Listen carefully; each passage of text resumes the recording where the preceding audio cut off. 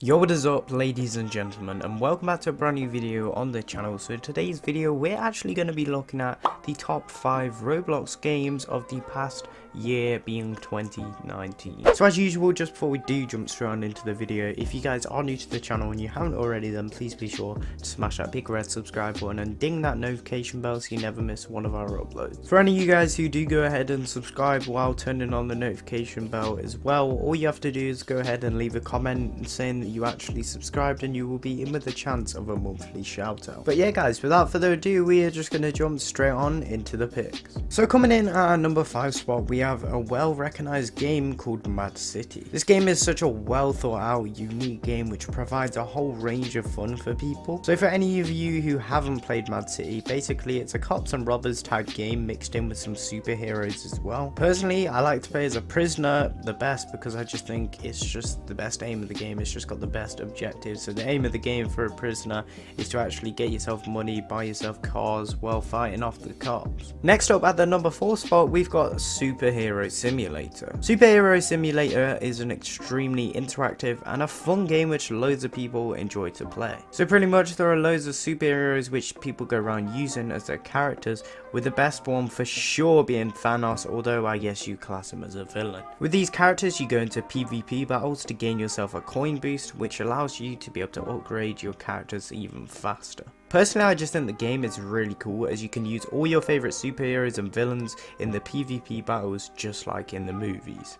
However, like I said previously, I will warn you, Thanos is overpowered. Next up at the number 3 spot, we have a game called Broken Bones. This game has a weird concept, being about throwing yourself off a cliff.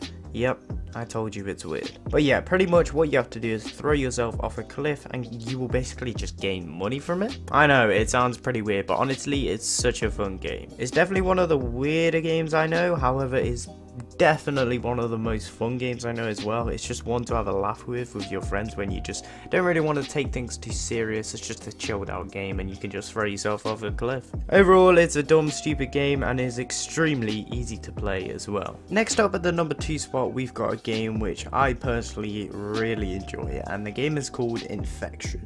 In this game you control zombies and your aim is to take over the world by infecting all remaining survivors. It's a pretty cool change considering that most games would be from the human perspective instead of zombies. Over time you can build your zombie army up and eventually have access to guns and jetpacks. Perhaps not the most realistic game, but definitely a fun one. So coming in finally at our number 1 spot, we have a game which has been played by pretty much every Roblox player, and it's called Murder Mystery. Murder Mystery is a game with the gameplay massively resembled through the title. Pretty much this game is like one big hide and seek, however a bit more scary. If you're an innocent, your aim is to survive from the murderer by running or hiding somewhere. However, be careful because you don't know who the murderer is, therefore you can't trust anyone. Overall, it's an amazing game which you can enjoy the adrenaline filling feeling with all of your friends. But yeah guys, that is going to be all for today's video. Please be sure to smash a like if you did enjoy, and also, like I said at the start of the video, if you haven't already, then please be sure to press that big red subscribe button, turn on the notification bell